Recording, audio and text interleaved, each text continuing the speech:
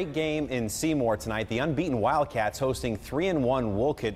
Tom Lennon's team always comes out ready to play. Tonight, the Eagles hit early and often. The visitors look really good. First possession, Mike Polzella, the junior QB, gets around the corner for an early Eagles touchdown. They're out in front 7-zip. Wolcott then engineered a 99-yard touchdown. And then get this, the lucky bounce. Polzella's pass is tipped, but right into the hands of Steven Urbanski, and no one's going to get him. 20-0, Wolcott out in front. But just before the half, the Wildcats, who couldn't do much in the first half on offense, finally get something going their way. Jalen Kelly keeps the play alive and then heaves it up. Alex Massey hanging out in the back of the end zone for the score.